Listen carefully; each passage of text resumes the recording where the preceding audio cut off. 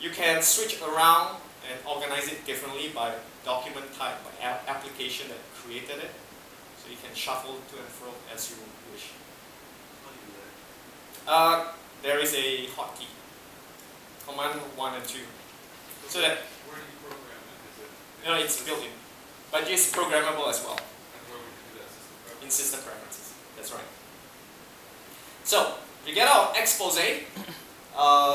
One of the really cool things is spring-loaded documents, right?